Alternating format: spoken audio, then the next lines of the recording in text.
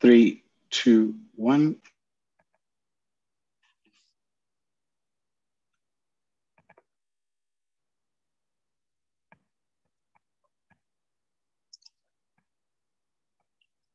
Okay, good evening, everybody. I hope you're all doing well. So tonight, I would officially like to welcome you all to our webinar. I am Dr. Rasool, and with us we have Dr. Miric, who is a psychiatrist. Our topic for tonight is how to keep on going in the time of COVID, dealing with burnout and loss in the dental surgery in these times by Dr. Antoinette Miric. Now, while we wait for our viewers to join, I'd just like to ask Dr. Miric a few questions. Dr. Miric, what motivated you to get into psychiatry as a specialty? Hi there, thanks. Thanks for having me speaking tonight. What motivated me? You know, psychiatry never actually even crossed my radar until I hit fifth year medical school. And then I realized that was what I enjoyed. I think it's the combination of the science and the art of it, which is kind of the talking bit, and then obviously the science and the psychopharmacology. So it was just a natural fit from then onwards. And do you miss the trauma side of medicine, or do you prefer? Not at all. Not at all. I didn't really enjoy blood, to be honest. Okay. So I'm much better on this side. Definitely. And I wanted to also ask you, have you noticed a remarkable difference in the type of patients you've been treating now, compared pre-COVID, compared to now, COVID being our current landscape? I think the patients are the same. I mean, in terms of my own practice, it's quite a small practice, but it's been quite an interesting journey. Most psychiatric practices, I think, like actual dentist practices, got quite quiet initially. Definitely. And everyone kind of disappeared. And, you know, then slowly people started coming back, and initially they were doing fine. And these are my existing patients. Right. My existing patients are now struggling. They really are. So I would say 80% of them have had to go up on medication, restart therapies, which is quite a lot. And then the new patients who are coming in have all been affected by COVID. Definitely. I think now the slap is really, you know, we're feeling the effects of it, definitely. Initially, it was just a transition period and, you know, things slowed down, but people kind of enjoyed that getaway break kind of thing. And now it's just the financial implications are catching up, definitely. Definitely, yeah. So before I formally introduce you, Dr. Miric, I'd just like to mention a few points for our viewers and just keep it in mind. So please refrain from using the raised hand feature tonight. Rather type in your questions and leave your comments in the Q&A tab. Also note that CPD certificates will be issued, but they will not be emailed. They will be loaded up on our SADA platform, and thereafter you can access it via your member profile. If you do not have a SADA membership, then do not stress. You can still create a profile for yourself and access the CPD certificates. Tonight's event does qualify you for one ethical point. And if you have any issues joining in on our Zoom platform, do note that we are also live streaming on YouTube, so you can tune in on there. Also, after our webinar, there is an evaluation, and do feel free to leave any questions because Dr. Miric is here and she's free to answer them. Note that we do have some upcoming events. On the 30th of March, we've got a Pedo Society, which will be bringing 4 international speakers to the podium, and we'll be celebrating World Oral Health Day in March. Dr. Jesse Moody will also be joining us on the 30th with the topic Pediatric Crowns, going from stainless steel to hybrid glass crowns. And then on the 6th of April, SADA as well as OHASA will be presenting the topic of lip and tongue ties, back to the basics, with Dr. Connie Bezadenhout. So that's all we have with regards to our announcements.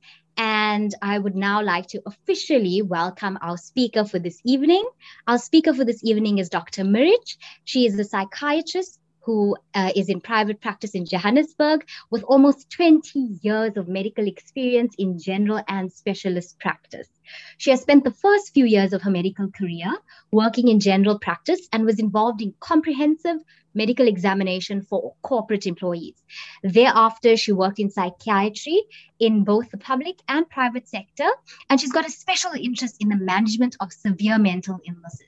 These include your depression, bipolar disorder, PTSD, and psychotic disorders.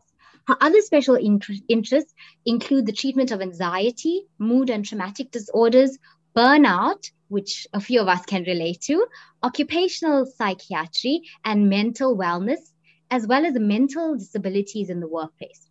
Dr. Miric has co-founded the Healthcare Workers Care Network in May 2020, and this network is aimed at providing pro bono mental health support for healthcare workers within South Africa. I would now like to hand over to Dr. Miric for tonight's session, and I hope you all enjoyed. Please note you are free to leave your question and answers in the Q&A panel, and we will definitely address them before we close for tonight. Thank you. Thank you so much. Thanks for that lovely introduction. It's really nice to be with you all tonight, talking about something that I am passionate about, which is,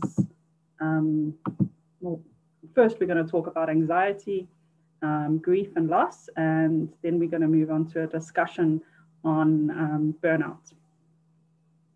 So, as you've said, I'm a psychiatrist working in Johannesburg, and for the last year, myself and a few very passionate colleagues have been really focused on looking at the mental health care and wellness of our fellow healthcare workers, and that includes all our dentists. And we formed the Healthcare Workers Care Network in conjunction with SADAG, South African Anxiety and Depression Group, in order to promote mental wellness, especially during the times of COVID, but it will be an ongoing venture. For those of you who are interested, our website is healthcareworkerscarenetwork.org, and I'll discuss it a little bit later. But first, what I wanted to discuss, my presentation is going to be in two parts. The first part is on anxiety, grief, and loss in the time of COVID. And the second part will be on burnout, which we're all very familiar with, and some, some coping skills on what to do about it once we recognize it. So what I'm going to discuss is loss, a concept called death anxiety, which sounds quite morbid, but it's quite interesting, and grief, and then grief in the time of COVID, which is an ambiguous grief, which means we don't quite know what to do with it, and then just a few, slides about complicated grief and what is that, and what must we look out for. The world is in a sense of collective loss. So South Africa is, but the world is, and in a state of grieving. And I got these stats 2 days ago, and I think they've probably gone up already. We're sitting at 124 million COVID-19 cases with 2.7 million deaths so far. How do we even start to make sense of these numbers? I think in terms of our human nature, it's very, very hard. And I think once they start hitting these big numbers, we forget sometimes that each of these numbers are a person, and each of those people have people around them. And that's what I'm trying to kind of just bring back tonight. Part of this talk is to discuss what are the losses, and we've lost lots of things in terms of on an individual, personal, professional level in the last year, and obviously there's the bigger global losses, and I really had to sit and think about how to discuss this with you, my esteemed colleagues. And I luckily have a family member who's a dentist and friends. And I did speak to them quite a bit before this presentation to say, give me an understanding of what's been going on in the last year. And I use the word here dentist, but I mean the entire dental surgery. And the biggest thing which has come up is it's almost like dentists are forgotten. And initially in the big heart for healthcare workers and, protecting the frontline workers, I do think within the rhetoric that dentists weren't acknowledged as much as they should be. And especially in terms of the high risk procedures that you are exposed to all the time and the aerosol procedures. So one of the losses, obviously, just the loss of kind of recognition of maybe your profession.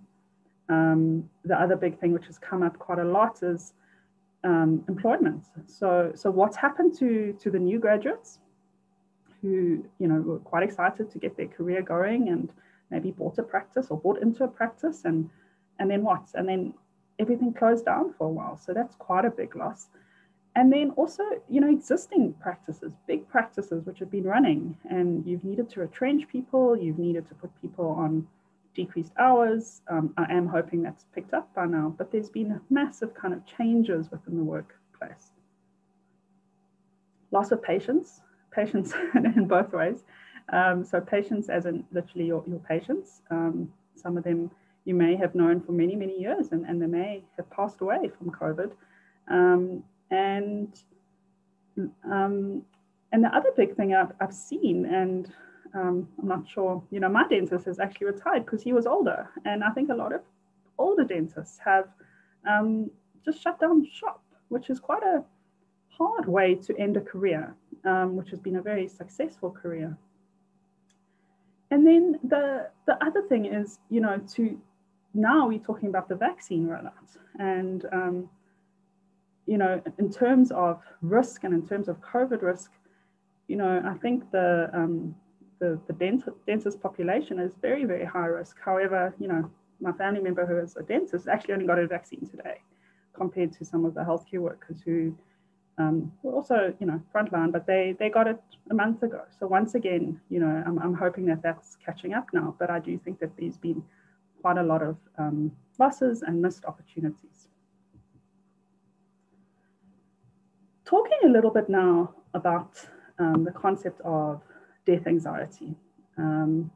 So Menzies et al. Have published a really nice paper on grief and fear and anxiety in the times of COVID. And they've argued that COVID-19 presents unique challenges because of the constant reminders of death. The ever-present images of death and daily updates of COVID-19, especially in the beginning. I'm not sure if any of you were like me, but I was watching the numbers every night. I did stop that, I think, during the first wave because I was just getting too stressed. And then, you're watching the death rates, and then it's the constant cues to death. The constant cue that we are in an abnormal situation, which is, I know you wear face masks a lot in your surgeries, but, now we all wearing face masks outside. And it means that, this was a bit tongue-in-cheek, but he said it means that we're essentially living in an ongoing global mortality study, which I thought was quite interesting, but it is a study of how the humans come to term with death. And this leads to an increase in death anxiety, generalized anxiety and fears. Fear of death is a central component of the experience of being human. And I think most of us try and ignore it. And I think what's happened in the last year, it's been thrown directly in our faces. And this is a lovely quote from one of my favorite psychologists, Yalom, who says, we have the cognitive capacity to contemplate and anticipate our own death. And so we live our lives forever shadowed by the knowledge that we will grow, blossom, inevitably diminish and die. So this was in terms to try and decrease the death anxiety.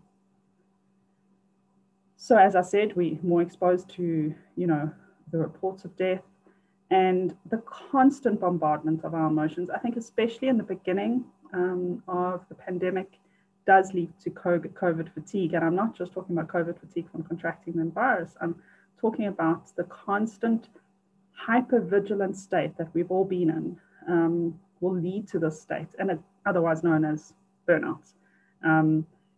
It just became and has become too much. I do think some people have recouped now after maybe the second wave. And what we're seeing is that, the death-related losses are compounded by the non-death-related losses, which is what I discussed in the beginning. So what else is increasing this anxiety? And deaths and people passing away within our social services are occurring without our normal attachment bonds. And I'll explain a little bit what that means in attachment buffers. Normally, when someone passes away or when there's a very hard time, communities come together. However, because of the nature of the virus and because of the nature of the lockdowns, it is limited the families, friends, siblings who would normally come together and buffer that suffering.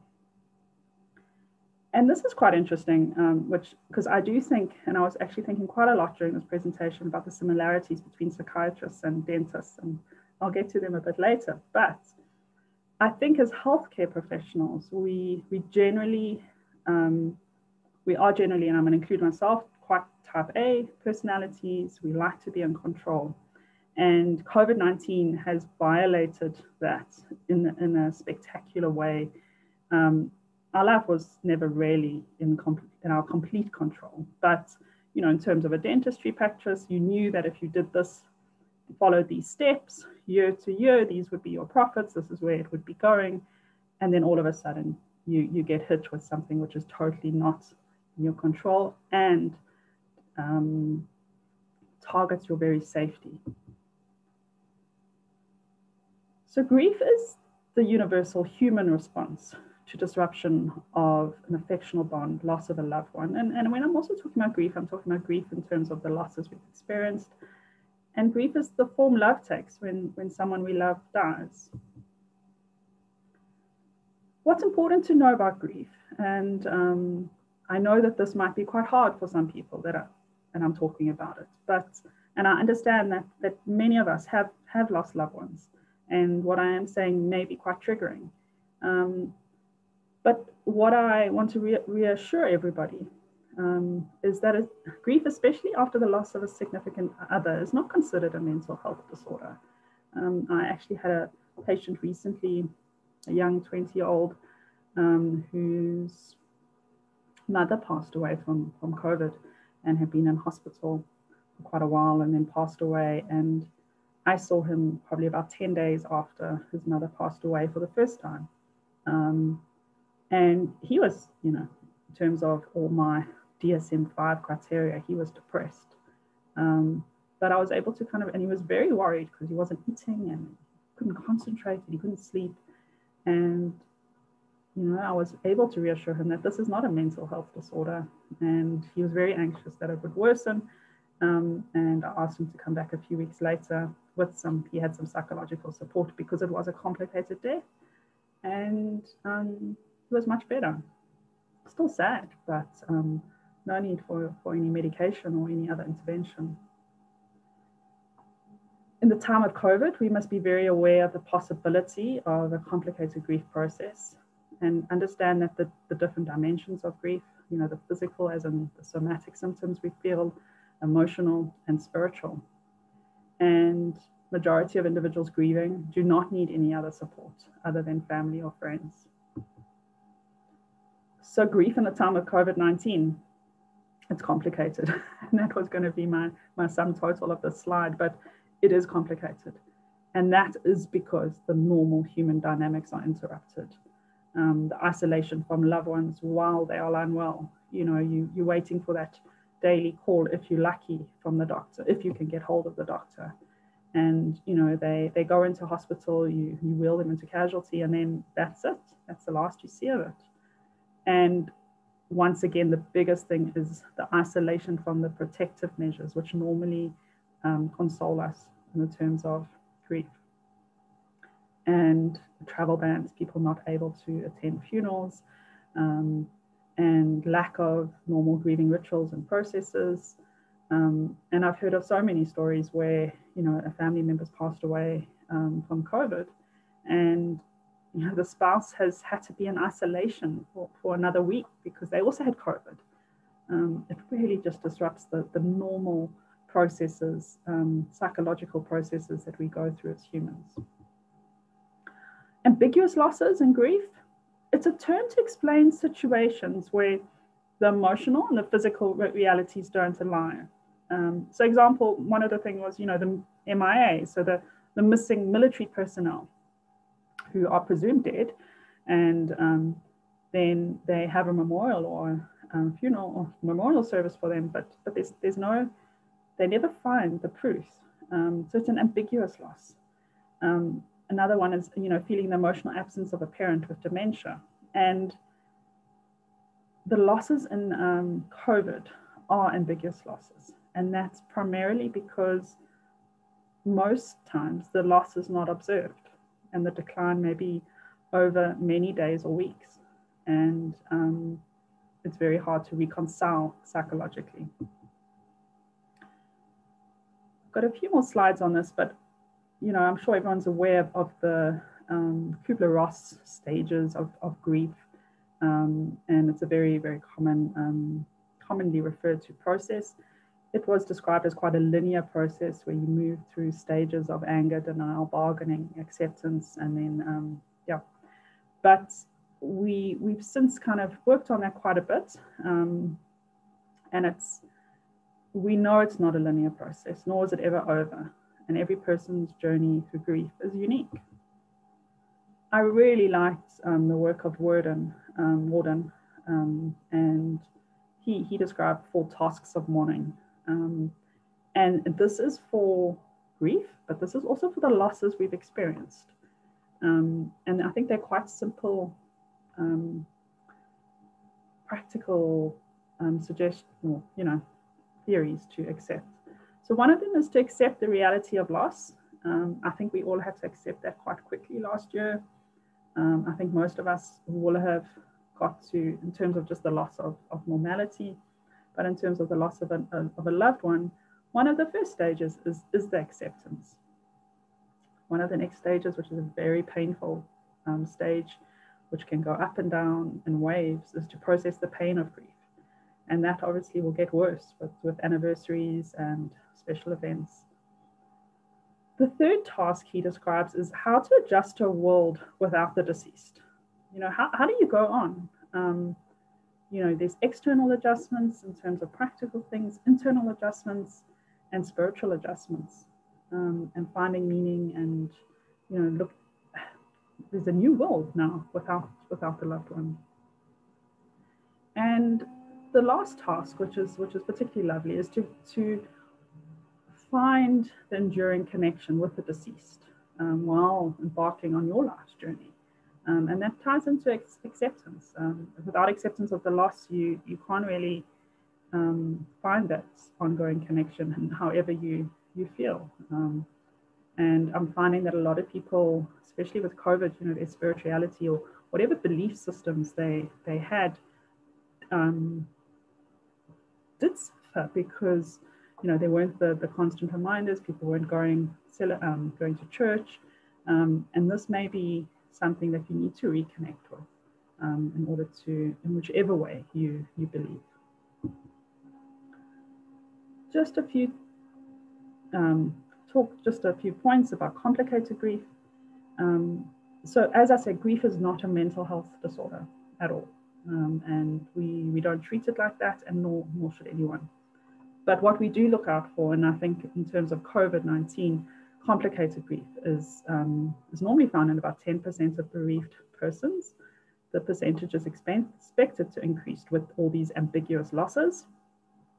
It's when we look out for them, its grief symptoms are prolonged, and it's difficult for the person to rebuild. And we're looking at symptoms, really severe symptoms lasting longer than 6 months, frequently complicated by post-traumatic stress disorder and depression, and can cause impairments in your daily functioning.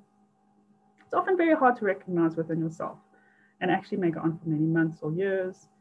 And it often requires psychological treatment, and at times medication may be needed.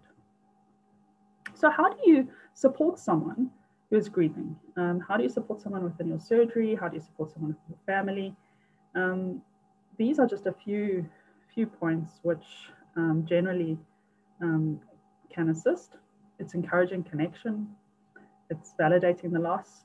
And as I described, discussed, consider the cultural and religious dimensions, encourage reaching out for support if appropriate, encourage activities that gave meaning before, and compassionate listening. And I'm going to speak a little bit more about compassion now when I move on to the discussion on burnout. So I'm going to talk about burnout now, and the two topics do link in that I think the ongoing losses, and especially if you've lost loved ones, plus in combination with the work stresses and your surgeries and your pre-morbid or your types of personalities predispose you to burnout and predispose all of us, and I'm including all healthcare workers in this.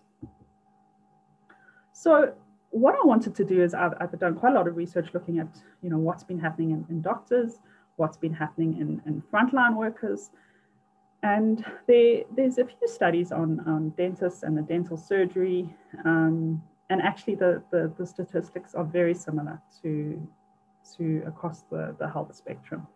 There was quite a lovely study, which is a preprint, and it's a descriptive literature review, and by Loriona et al., who's Italian, looked at over 11 studies and looked at over 5,000 dentists. And most of these were cross-sectional, so looking at experiences of dentists at a point in time. Some of them were quite big studies, like 1,500 people. And these were the fears and anxieties mentioned in most studies in the dental surgery. So fear of being infected by a patient or a coworker, taking the infection home to loved ones, job insecurity, and specifically job insecurity was linked to depression, which I think is quite interesting. Fear of becoming infected and then not being able to work, which is quite an interesting one. I think especially when you are running a solo practice, hopefully you would have income protection, but the worry about being infected or having to step out of the workplace for 2 weeks is quite significant. And then one of the big fears with dentists was when returning to work, the confidence of being able to work safely in your environment. And all of these fears and these anxieties, and what I'm going to go through now, which is the threat to mental health, all predisposed to the development of burnout. So why is COVID-19 so different? I've alluded to some of it before, but there's three major components which have resulted in almost the perfect storm of the development of mental health conditions: the threat to health, which you're very well aware of, the social isolation and loneliness, and then the financial stressors. And any one of these can cause a mental health condition, but the combination, and then, with all of us just trying to maintain our practices, plus dealing with all of this, leads to extreme fatigue and feelings of being very overwhelmed.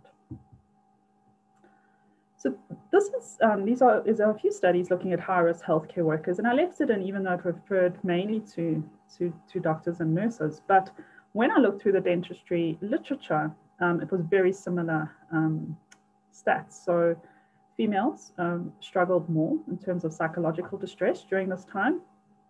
Frontline workers, and direct exposure to COVID, which you are, colleagues being unwell and colleagues passing away, and the younger and less experienced people, and specifically looking in the dental surgeries, a lot of the younger dental hygienists, or they also linked, maybe being the feelings of being underpaid and underappreciated, also linked to psychological distress. And I haven't even put in here, the whole drama about PPE in the beginning of this pandemic. And I know it was a big issue with dentists, having to try and scramble and, reusing PPE and making sure that the rooms are clean. There was lots and lots of more complicated factors going into your work. So prior to COVID-19, high levels of stress and burnout were already present in dental staff. So the dentistry staff, this is not a surprise to any of you. And I'm going to be sharing just some information on what is burnout and what are the signs of burnout. And then, you know, most of us, I think, have had it. I've had it, definitely. And I think I've got a bit better at recognizing it. But once you recognize it, what do you do? So looking at burnout and stress in the dentistry surgery, Basson, who's South African, looked at a burnout within the dentistry surgery. And this is where I say I started to look at the similarities a little bit between psychiatry and dentistry. But he identified 3 major contributing areas: work-related stresses, the dentist-patient interaction, and the personality traits of the clinician.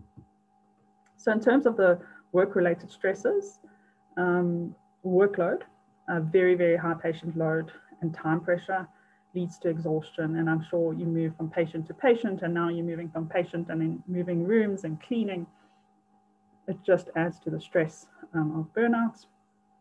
Lack of sufficient control. So this was prior to COVID, but you know, insufficient control over resources and funding, knowing that you need to do some work and there's just no funding for it, and you know, the stress of dealing with funders, medical aids, occupational hazards. So this was exposure to infections anyway before COVID, noise, radiation.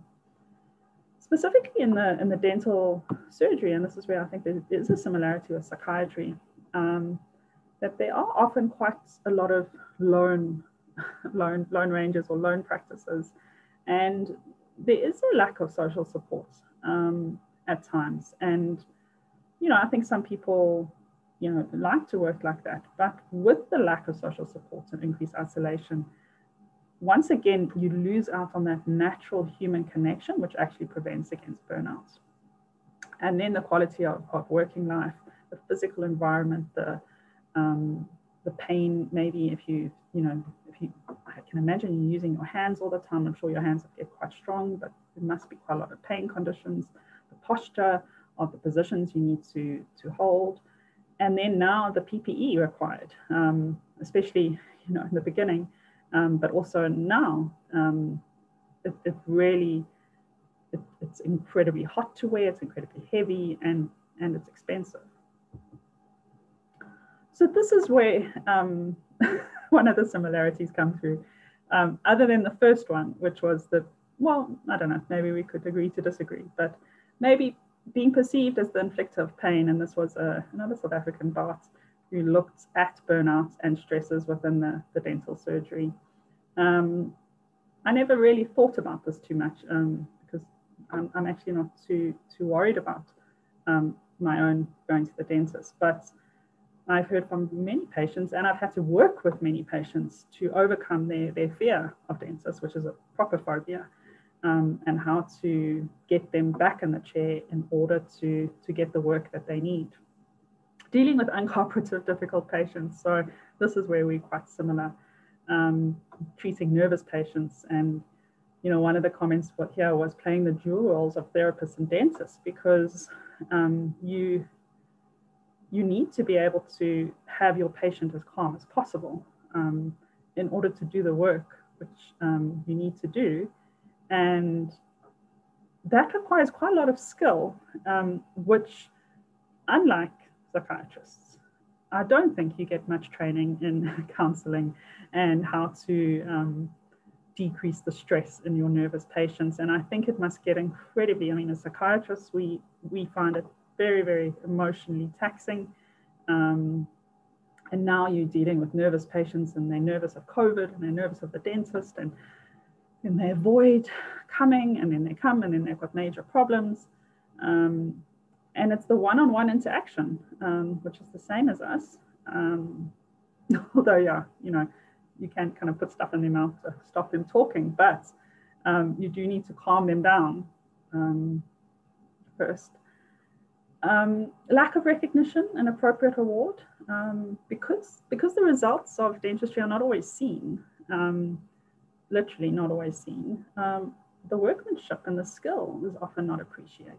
And especially, I suppose, when it comes to pay, I hear many people complaining of prices of dentistry, as I hear of people complaining about prices of psychiatrists. And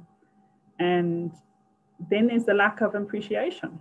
And maybe you will get appreciation from some people, but I'm not sure if it, and you can discuss it in the chat about how much this does happen, but humans need validation. So with the lack of appreciation and the lack of recognition, you may lead to feelings of being ineffective and having a decreased confidence. And this is the other thing where we're quite similar, I think, in terms of all healthcare workers.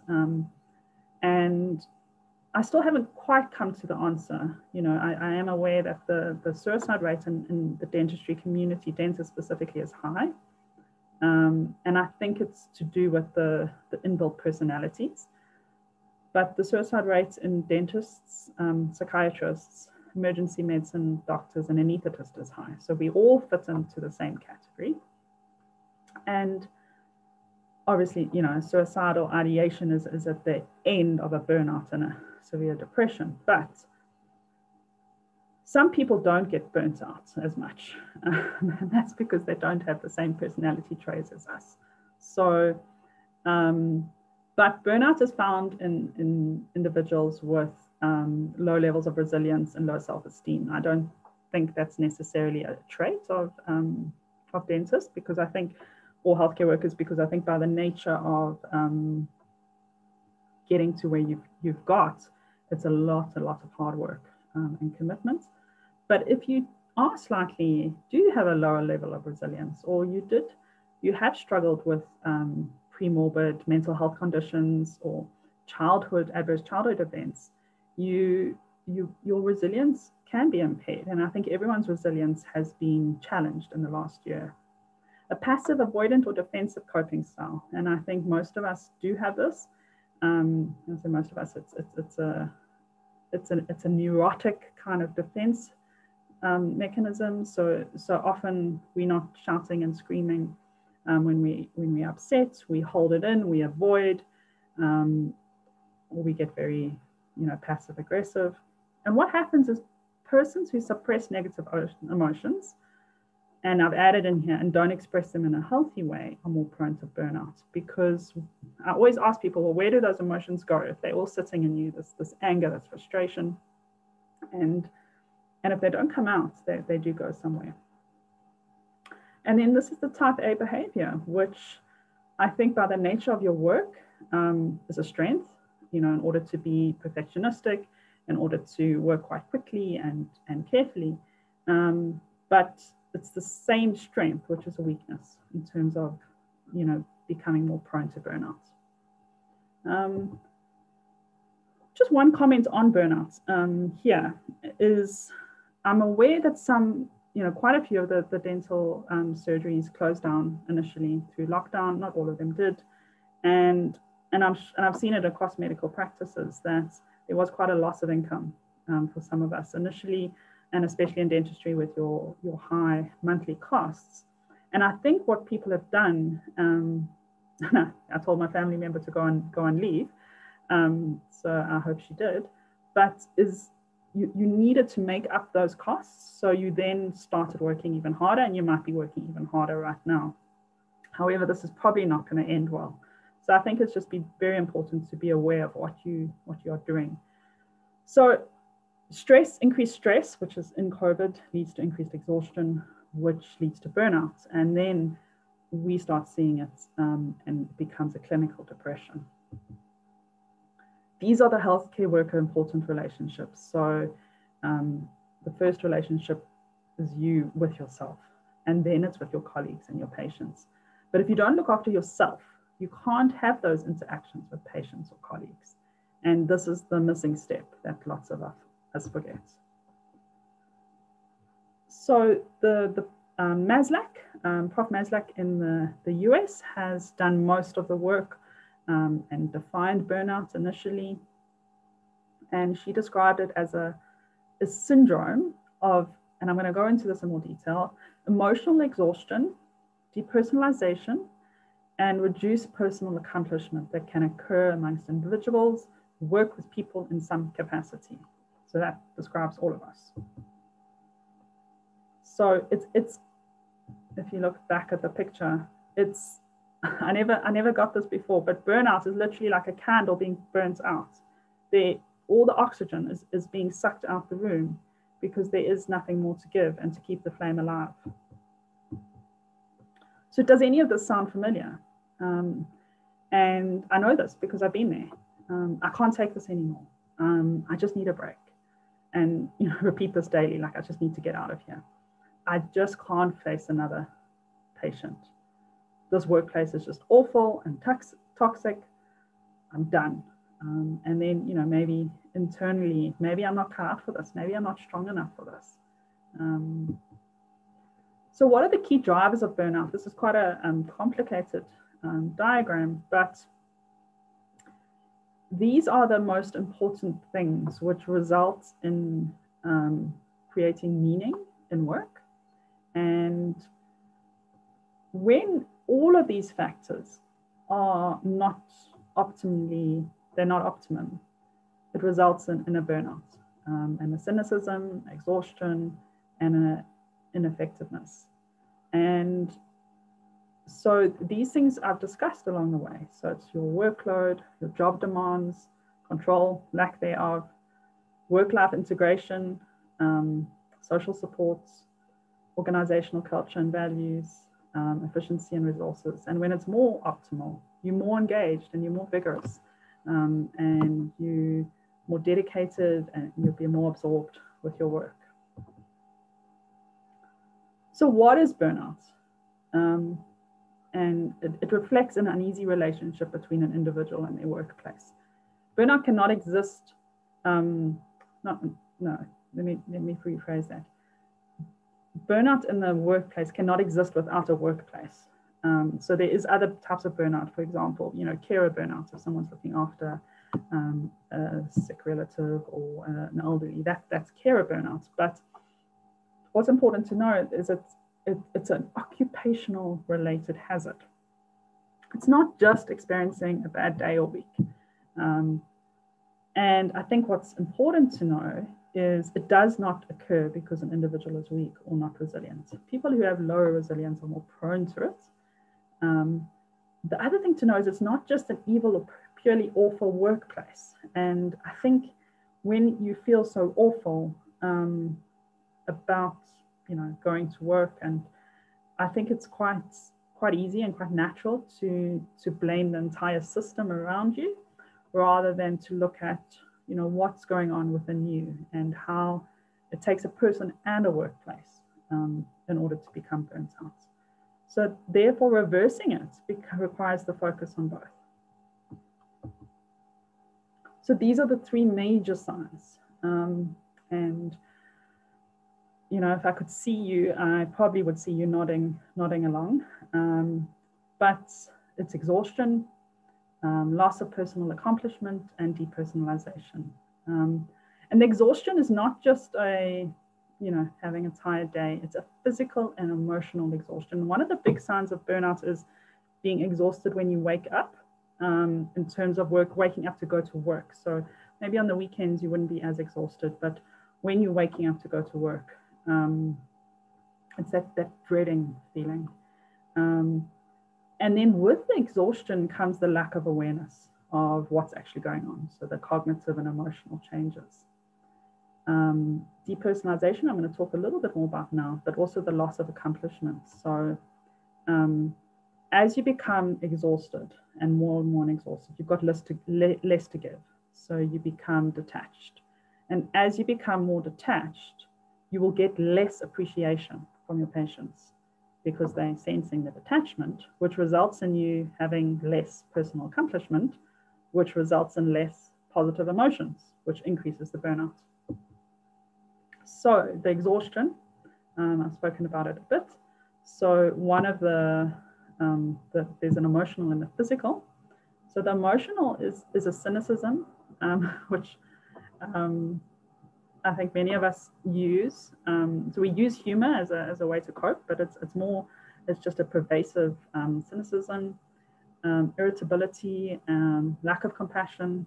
And, you know, it's hard for us to admit this, but when we are like that, we aren't as compassionate. And it's actually one of my first signs of burnout is when I'm not as compassionate for my patients as I normally would be. And the physicalness, as I said, the tiredness before work, and you have an overactive HPA axis and your sympathetic nervous system is on overdrive, and it results in just this lethargy. And this is where I think hopefully, you know, you'll take notice of the cognitive signs of burnout, because we don't recognize this. And burnout's not depression, but in this way, it's quite similar. So you lose the ability to focus and concentrate. And this is when I always ask people, you know, is it new, or is it your baseline, or is it new? Loss of patience. Since this is the loss of patience with your patients, you struggle to take perspectives of the patients. You may not be so tolerant of the anxious patient who's told you a million times that they don't like dentists. I can't think what that would be like, you know, to be told, you know that people don't like you for what you do to them. You lose a cognitive flexibility. It does impair medical decision making, and this is also something which, you know, you can start to pick up and start to recognize what your signs are, and it affects your working memory. So that's your ability to hold lots of information and manipulate it in your mind. The depersonalization, so it's a distant or an indifferent attitude towards work. And this is what I said earlier. It's that realization that your level of subjective caring isn't the same. And it takes a lot more work to be fully present with the patient, and you put a lot of energy into literally just being like a nice human, and then you're absolutely exhausted when you get home because you've used all your energy. But it can be quite a corrosive quality, so it can seep into other areas of your life. You might be aware of it, but even too depleted to do anything else. And as I said earlier, it results in that lack of that positive feedback mechanism, which results in this loss of accomplishments, because you're going to get bored, because what's the point? You're not getting appreciated, but actually you're not getting appreciated because maybe you're not engaging as much. So the Maslick Burnout Inventory, and I've put a link here, and you can actually Google it. I would advise all of you to go and do the Maslick Burnout Inventory. It's all over the internet, and it looks at these different areas, and it tells you which area you are deficient in. And I think when we do cross-sectional surveys of all healthcare workers, the average burnout rate is probably a good 40% at any stage. So now, okay, so I've told you about burnout, and I've said, well, we've all had it, but maybe you're sitting there right now, or maybe you recognize it. So now what? No one size fits all. We need to look at the drivers, which was that diagram I spoke to you earlier. You need to think about what will help you. So, you know, I can tell you lots of self-help tricks and do this, but you really need to try and figure out, when I've been here in my life before, what has helped me before. It's also useful to have an understanding of your different emotional states and recognize the signs. So I think most people, most healthcare workers, when they hit their first burnout, they actually don't know what it is. They look at it maybe in retrospect. So someone like myself who's been practicing for many years, I do recognize it, and I put in frequent breaks as much as I can in order to kind of regulate that I don't move into a burnout position. So which area can I tackle? So this is where you look at what you can tackle. So it's not just the workplace. It's not just the workplace must fix things, because if you wait for the workplace to fix things, you're going to be waiting for a long time. So there are other areas you can look at. So it's about looking, if you look at all those three areas, identify in terms of work which areas are potentially driving exhaustion, and try some changes just to assess the impact, even if you try it for a week. So working smarter, not harder. I think often when you're burnt out, you you maybe, I don't know, maybe you take the more complicated route of doing things. You don't delegate enough. So it is about working smarter, not harder, setting realistic goals, saying no more frequently. And this is very hard in our profession. And then, as I said, because, you know, we've had a financial impact, I think it must be quite hard to say no to more work if you need it. Taking more breaks, and I know this is easier said than done, but most of us don't take breaks, proper breaks. And when you are in the States, if you want to sustain working, you're going to need to put some breaks in. Taking things less personally, know that you're in quite a vulnerable space, and changing up your routines. You know, I think you probably are in a very set routine, but sometimes just changing things around. I took on, you know, slightly different type of work in the last year, and I changed my weekly routines, and it definitely made things less strenuous. Even though I was still working hard, but I was doing different things on different days. Accentuating the positives in work, making time for the positive in works.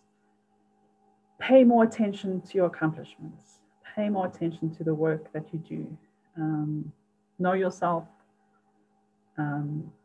Understand the concept of countertransference. Now, this is a psychological term, and it's basically when a patient comes in, and you know, when you just can't stand that patient, or understand that it's probably because the patient's reminding you of something in your past or something else, and try and not grab onto that emotion and hold it with you the rest of the day.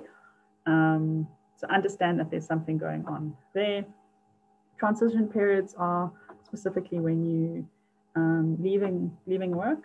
I often advise people to, you know, maybe when they're leaving, they must switch off, you know, listen to some music. When they're really stressed, you know, before they enter their house, do some breathing exercises or anything, you know, anything that you think would help you. Some people use exercise as a transition to get back into their home. And then looking at leisure time. And I think we all don't do enough of this, but I think you need to really understand that in order to sustain your practice, if you don't build in these really important things into your day, you're going to struggle. And these are things that you hear about all the time, but they do work. One of them is rest, but not always just pure rest is a cure for burnout. In fact, you know, too much sleeping can make it worse, but it's more maybe relaxation, getting out in nature. Exercise is a big driver here. Doing other, I mean, it might feel like strange to take on other work, but, you know, volunteer for half an hour doing something else. It fills you up in a way which is different from work. If you're now looking at the workplace and you're not quite sure how to carry on,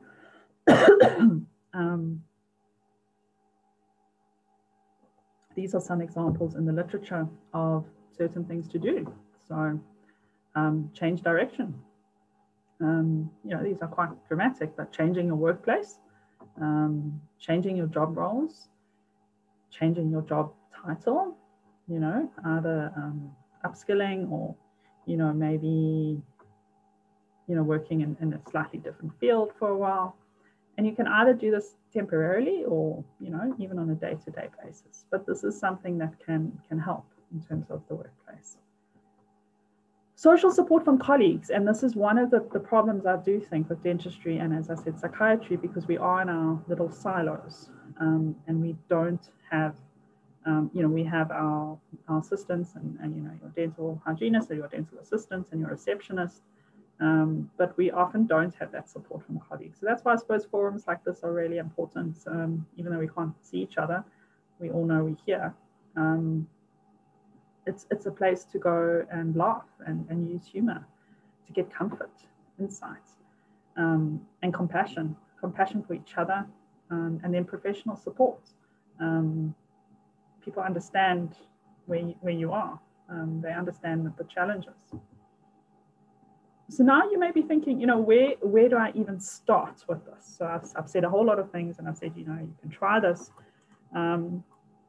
So as I said, go and try and do one of the burnout scales. So the Maslach burnout inventory, and see where you're scoring.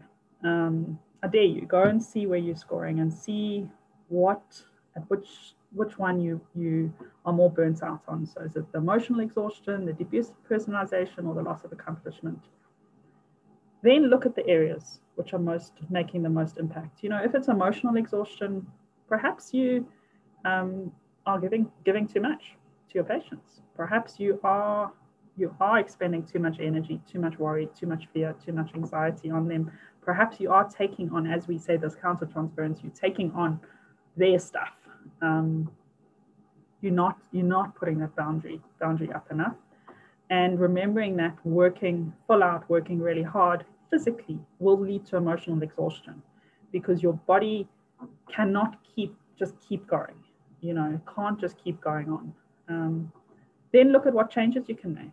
There are lots and lots of great books and podcasts on this topic.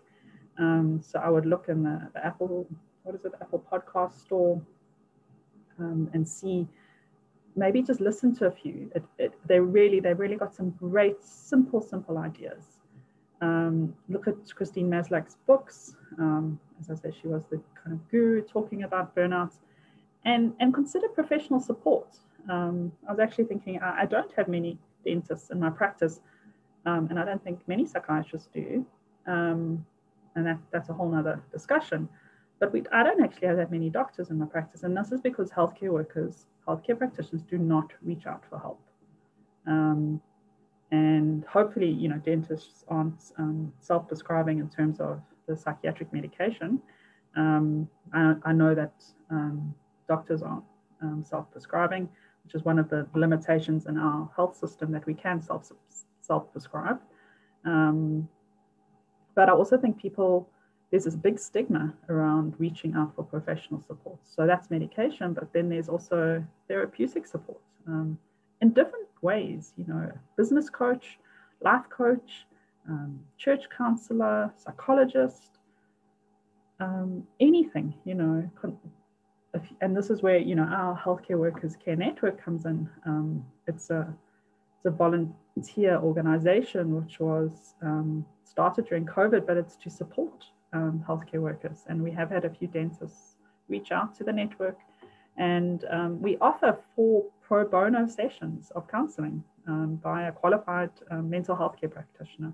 So please go to the website and you'll see all the details, and you can request help online, or you can phone the helpline and they'll put you through to the center where we can allocate. These are some useful links. So I suggest, if you want to, take a screenshot of this page.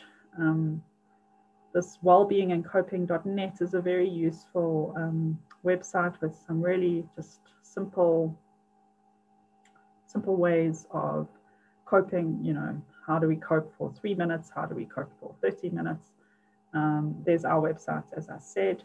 And this is actually a really nice article, this last one. It's called, if you just Google it, Reversing Burnout, How to Rekindle Your Passion for Work. And it goes through a lot of what I've discussed now. The other thing is to recognize burnouts in each other. And I think in psychiatry, or maybe it's just the group of psychiatry friends I have, we've got this down quite well, in that we are quite comfortable in calling each other out a bit and saying, how are you doing? Are you not working too hard? Which I'm prone to do. I'm prone to work too hard. So it's always a reminder. So I think it's about looking at it, looking for it in each other.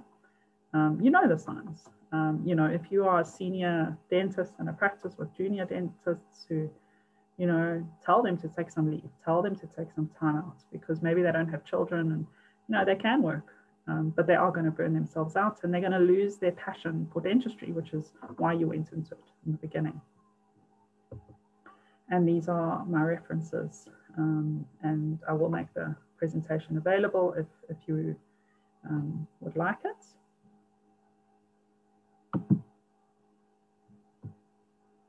Thank you.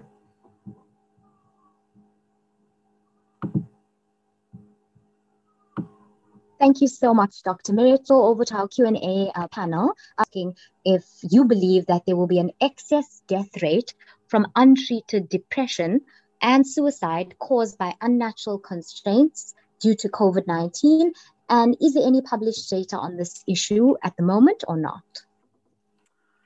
So there is, there's not much published data. There's been lots of talk of, the suicide rate is going to increase. And so far, there hasn't been any specific published data on that. That's what we have. There is some interesting data. If you go to it's called the UK COVID-19 social study. Right. And what they've been doing is they've been measuring the general public, and they've looked at over 800,000 different entries, and they've been measuring the levels of depression in the population, and they've been tracking it to the different levels of lockdown. And wow. It's fascinating if you're interested in numbers, but one of the scales they do looks at depression and looks at self-harm and looks at suicide. And what's been quite reassuring from that study is that number, so the number of people that is a positive response, has stayed almost completely stable throughout the entire pandemic. And that's in the UK. Wow. So will there be there were also quite early some things showing that there was a decreased rate of suicide. So I do think that maybe when we look at averages, I don't personally think it's going to go up that much because of the averages. However, there's lots of anecdotal evidence of people saying, oh, they've killed themselves or they've died by suicide. So no, so there isn't much published data at this stage. And we're very careful because we don't want to sensationalize suicide. Of course. People are already living in fear, and I definitely understand that we don't want to sensationalize it. Okay, another question. I think you have addressed this, but you can just maybe shed light on the frequency. But basically, the question is, do you think that dentists should visit a psychologist, psychiatrist, or therapist once a month for essential emotional healing sessions? So I don't know if you want to make mention of how many times a month or however much you think is necessary. Just give some guidelines. I think if Anonymous thinks once a month is a great idea, then I think that's a great idea. So psychiatrists and psychologists, if I think about myself, I'm in therapy every week, and I see a supervisor in terms of dealing with my cases. Obviously, we're dealing with a lot of trauma and stuff which we need to debrief.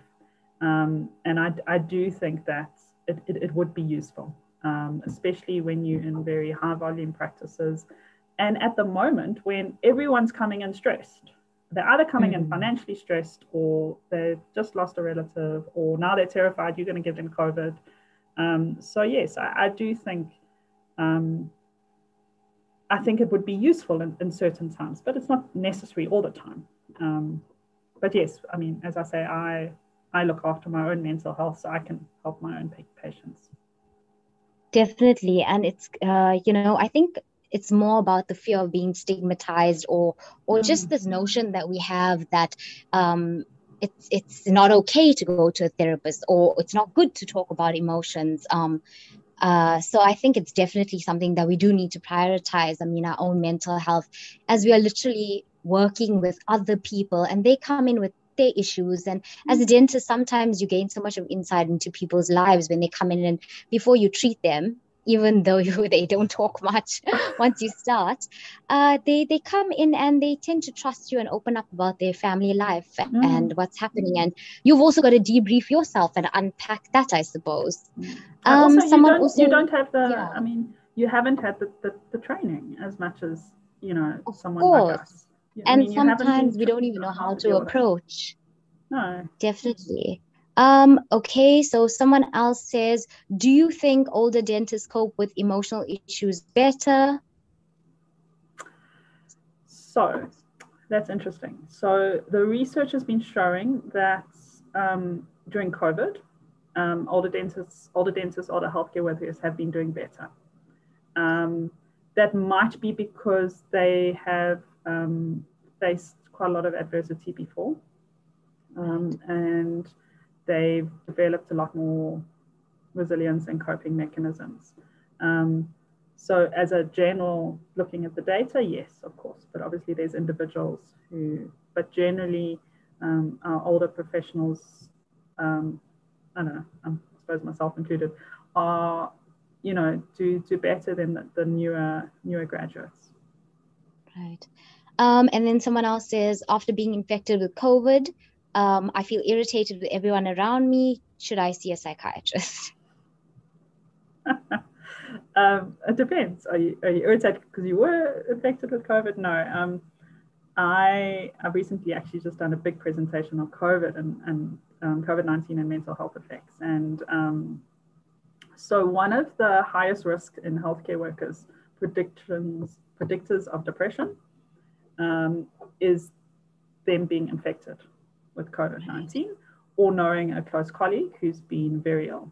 Those are the biggest predictors. So the irritation could be because of a lingering psychological effect. And it also depends, you know, were you infected and admitted?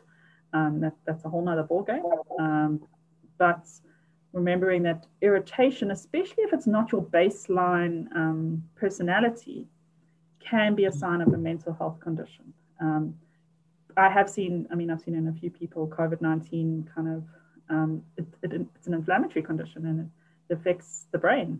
And we're seeing depressions which are caused by it, the infection itself. That they are treatable, but I think it's going to form part of the long COVID, which we're going to see coming. Okay, and then someone says, what is the best approach when dealing with burnout? If you feel like you've answered any of the questions, you can just say that. Yeah. So the anonymous says that extended leave from work is not always possible. Yeah, no, extended leave is not always possible. And one of the ways, you know, I think I have answered it. Yes. You can kind of shift up your working day. And one of the ways which we've been saying is maybe looking for micro moments of joy during the day, or micro moments of calm, and it regulates down your nervous system. So yeah, it's a difficult one, but I think the other thing here is extended leave from work is not always the solution because you're going back to the same workplace. Of course, I understand what you're saying. If that's the trigger, then maybe you need to change your situation or change those factors and figure out what exactly it is in the workplace that's bugging you. Like you said, change direction or change role in the workplace. Okay, we've had a lot of positive comments as well. Thank you for an informative and much needed presentation. Thank you for the webinar. I'm just trying to see if there's any other questions that we haven't addressed. I think you've addressed most of them. Someone else speaks about other factors that may negatively contribute to stress in the work environment and factors that are outside of the work environment and how to deal with those, such as spousal dissonance, family issues. Maybe you can just give some pointers on the family side of things. Of course. I mean, any outside stressor, which COVID has brought a lot of, will result in a decreased ability to cope with the normal pressures of work, which will then result in, you know, increased stress and increased burnout. So yes, it definitely is a big contributor, and it lowers your. I think of it like a bucket, and we all have kind of a certain level of stress that we can cope with in our buckets, and then what happened with COVID is it put another whole layer on top of what we already cope with, so now our bucket's full, and then you throw anything else on top, and then the bucket's overflowing, and then the brain doesn't work very well. So this is where those factors increase. And I think with COVID, it's definitely, as I've said before, the perfect storm of so many factors. And then, I mean, I don't know if you must have been, but, you know, in January, specifically in January, I think when we all kind of got back from leave, if you went on leave and went back to work, I mean, in our profession and families, and we were hearing of people passing away every day. It was awful. And that kind of constant pressure is very, very hard when we're just trying to kind of earn a living and keep working. Exactly. I feel like personally, you know, you live within your bubble and you're just surrounded by news of close family and friends passing away pre-COVID.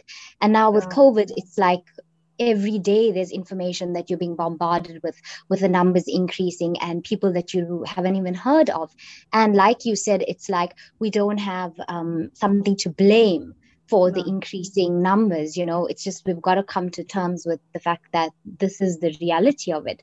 And I'm sure that most of our viewers can relate to so many of the aspects that you have discussed. It has been challenging for families as well as dentists within private practice throughout this journey of COVID. And definitely most of the tools that you have imparted are going to enable us to be supportive of fellow people and colleagues and their situation, because it's so easy to just think of yourself as I and not think of the other person.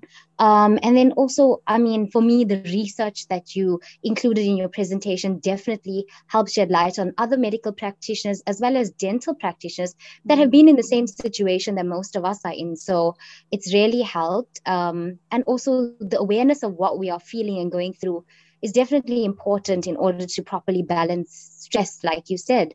I think for me, it's been able to identify when I'm at the edge of burnout, and for most people as well. So the keynotes that you gave us, where you need to be able to identify and do things to kind of add to yourself, was definitely important, because being able to identify that and then do something about it, I suppose, is what's important without feeling ashamed or stigmatized. And I think that's an important thing. And I know I'm definitely going to do the Maslach assessment tonight. Yeah, I think everyone will be a bit surprised on how their scores are. Yes.